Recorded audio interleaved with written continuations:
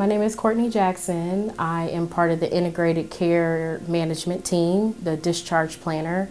I have been working on the transplant unit for the past 3 years. Really the main point of discharge planning in the hospital is to ensure the patient has a safe discharge and prevent readmissions. We organize anything from getting DME, so equipment for patients, walkers, to setting up rehab placement for patients that need to go to any different forms of rehab. I worked with outpatient dialysis units for 15 years as a dialysis nurse and a manager over different units.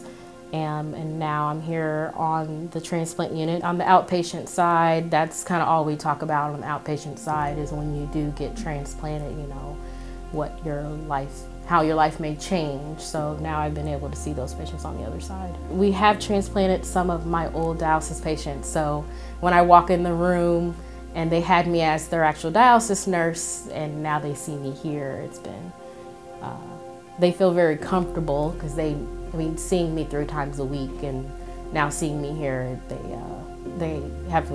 we both have a good experience.